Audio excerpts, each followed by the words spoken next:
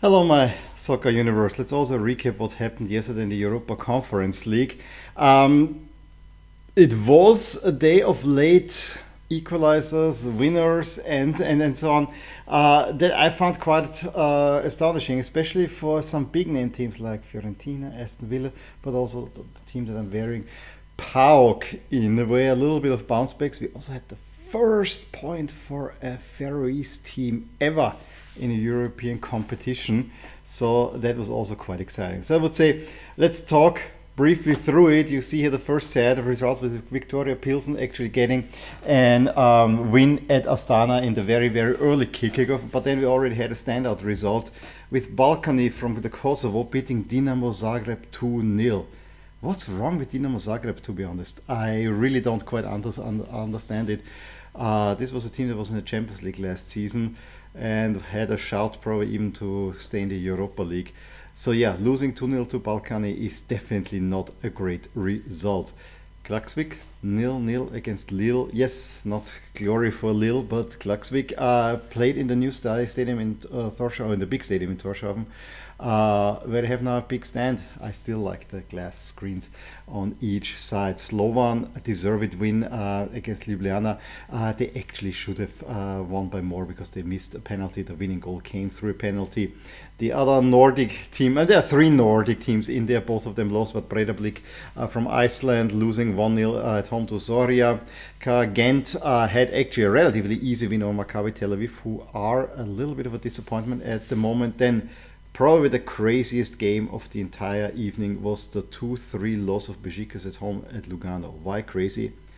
By the 60th minute, Besiktas had a 2-0 lead. Abu Bakr looked all settled. Then yes, there's a yellow red given. They seem to hold out for another 20 minutes. Lugano pulls one back out of nowhere. And then suddenly, very quickly, I think it was 86th and 89th, they scored two goals to turn a game on its head. Lugano was not in that game at all. And in the last 10 minutes, they completely turned and get a famous win there. And then, of course, we had Bodø, the last Nordic team, losing at home to Club Brugge. Yeah, I think that they had it coming. Club Brugge actually bounced back after they should have won against Besiktas, to be fair. The late slots had probably the more big name teams in there. We had Aston Villa against Zrinjski Mostar, and I have to love. I mean, Zrinjski already beat AZ last time around, 3-0 down at the half, 4-3, and now they almost got a point at Villa, losing only stoppage time due to a McGinn header. Yes, Zaniolo also had a chance. For me, Aston Villa and San Zaniolo still doesn't quite compute, but hey, so be it. Aston Villa get the point, and Zrinjski Moscow, why am I so? Because Lask just barely beat them. They're doing quite well. AZ get the bounce back at home, 1-0 over Legia Warsaw. Then we had Genk getting a 2-0 win at Čučorički. They have actually quite a nice stadium there in Belgrade. It's the third stadium. I'm quite impressed. Fiorentina were 2-0 down right after the half to Ferencváros at home. Ferencváros hit the post. They could have made it 3-0. Then Antonin Barak pulls one back with a header, but it took a stoppage time equalizer through Ikone to make it a 2-2.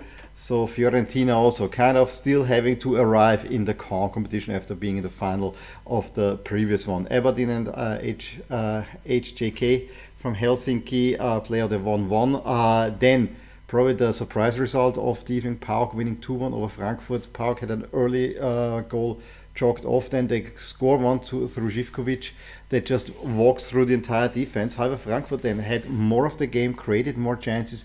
They got an equalizer of a defensive error from PAOK, and probably were then pressing too much and then very late on concede a winner for PAOK. And so PAOK sitting very pretty in that group with 6 points, whereas the Frankfurt 3 and the other one 2 each.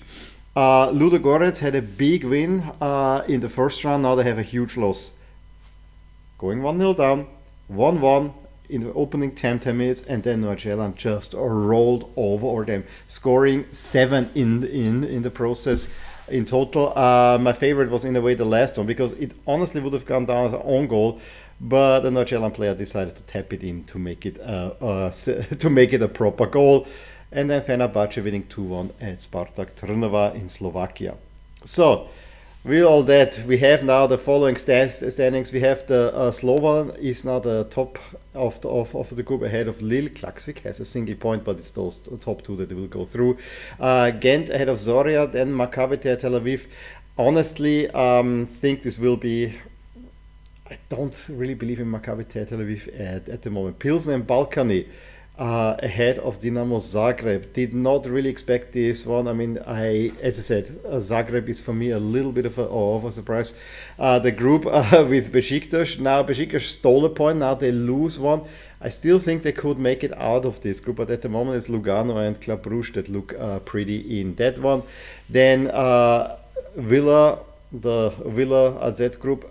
Everyone on 3 points. I think in the end it should be AZ and Villa, but let's see that those two have to play each other. So there's a good chance for Legia or Zrinski to make a few more points. Fiorentina, as I said, need to get going. They have now 2 draws against Genk and against Ferencváros. Yes, Ferencváros and Genk are playing each other, so there's a chance for Fiorentina to get back into it. PAOK, as I said, looks very good. Also Frankfurt, I think the other two... Frankfurt is not great at the moment, but I think it should be enough for them to go through. And then Fenerbahce and Nordsjælland, on the back of the 7th round, you would favor those two to move on. As for the overall favorites, it's Aston Villa and Fiorentina. Big gap between Aston Villa and Fiorentina, although both of them have not been convincing. Frankfurt losing a spot, Lille now currently in 3rd, but you know there can be some teams floating in from the Europa League as well, which could make it probably a little bit more interesting. The upcoming games we already talked a little bit about. Lille against Slovan, I think that could already have a good... we could get a good feeling how it's happening. Dinamo Zagreb, Victoria Pilsen, I think that's a really interesting one overall. And then in the other ones, we have AZ against Aston Villa. That's pretty big in the context of this group, as well as Zrinski and Legia.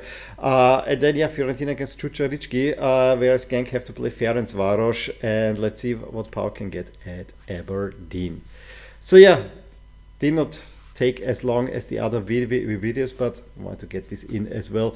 Let me know what you think about how the Conference League might be going. Give me a thumbs up if you enjoyed this video, subscribe to my channel if you want to see more. I'll talk to you soon. Bye.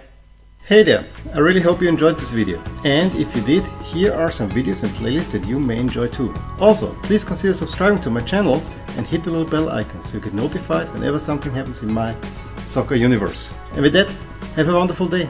Bye.